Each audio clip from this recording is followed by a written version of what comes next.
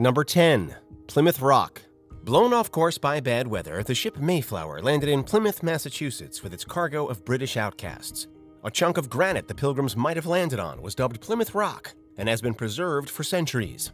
However, in 2020, just before a celebration honoring the event, a teenage boy went on a red spray painting spree. In one night, he sprayed not just the rock itself, but surrounding monuments, statues, and placards, marking them with the code 508MOF. What does that mean, and why did he go after the monuments? No one knows.